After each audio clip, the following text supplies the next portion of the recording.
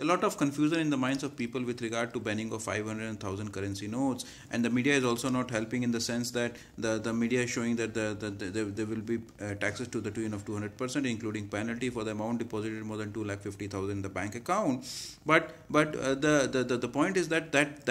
tax and penalties only on the amount deposited which is unaccounted for, wherein you cannot prove the source of that money. Till the time you can prove the source of that money, there is no problem. Another point is that if you have legitimate current year income which is more than 2,50,000 and which you want to deposit and pay taxes on that, then there is no problem on that. So the point is that if you can account it, if you can show the source of the income, if you can pay rightful taxes, and if it relates to current year, then there is no problem in that. The second point is with regard to the housewives and senior citizens, wherein they obviously would have savings at their home, and that saving would have been made out of legitimate taxes paid. So and if they deposit, then and obviously they would be able to show the source of that, and there will be no